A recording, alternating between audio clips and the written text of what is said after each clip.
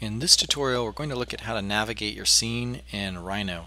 Every modeling software has a different set of shortcuts, so you just have to get used to this particular software if you're used to another one.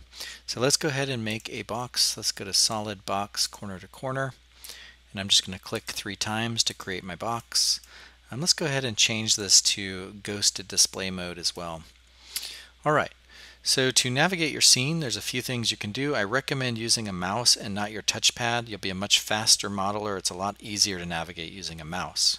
So to navigate this scene, you just right click, hold down your right mouse button, and that will allow you to orbit. Notice if you just right click once, it redoes the previous command, so make sure you hold down your right mouse button. The next thing you can do is hold down Alt right mouse button, and that will allow you to zoom in and out slowly. If you want to zoom in and out in increments, you can use your middle scroll wheel, and that will also zoom in and out. If you hold down Shift right mouse button, that will allow you to pan around your scene. So Shift right mouse button to pan, hold down right mouse button to orbit, and then Alt right mouse button to zoom in and out.